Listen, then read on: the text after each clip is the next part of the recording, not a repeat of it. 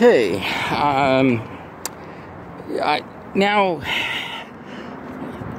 an awful lot of the topics that we have been talking about and that we will be talking about, and some of the more formal considerations, deal with subjects and objects, the access of subjects to objects.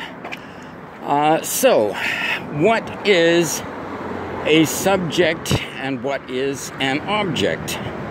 And the reason that this is important is that the same thing can be both subject and object. We have typically thought of subjects as the user, and we are granting access of the subject, the user, to an object, a file, or perhaps a data field, an application, the system itself, whatever.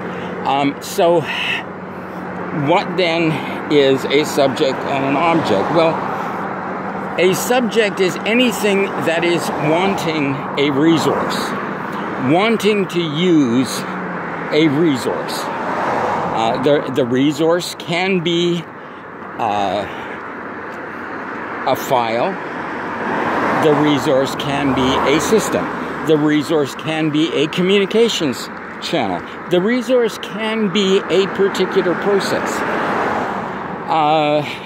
But the subject is making a request, and we can perhaps broaden our understanding of the idea of subjects and objects by thinking in terms of client-server architecture. And, what is a client? What is a server? The client is making the request. The server has the request to grant. So we have a similarity there to what we're doing with regard to access control of subjects to objects. So a subject then can be a user, and that's traditionally what we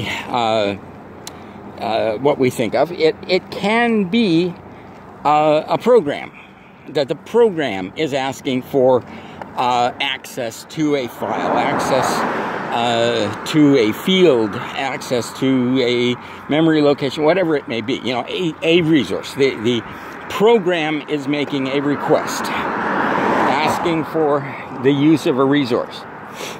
It might be a utility, possibly even a procedure or a function, down to that level.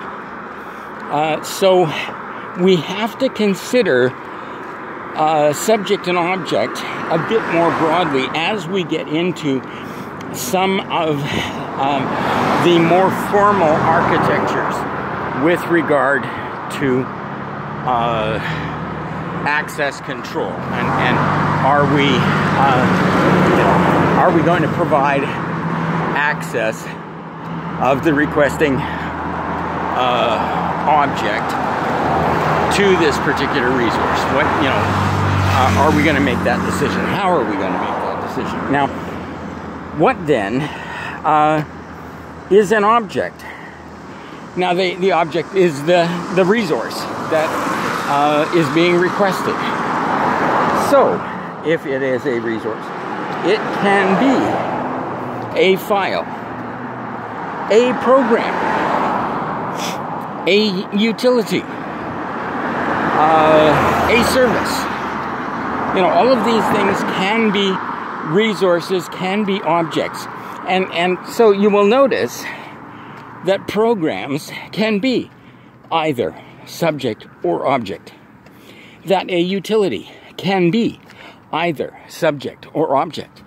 And therefore we have situations where one and the same entity can be at different times a subject or an object.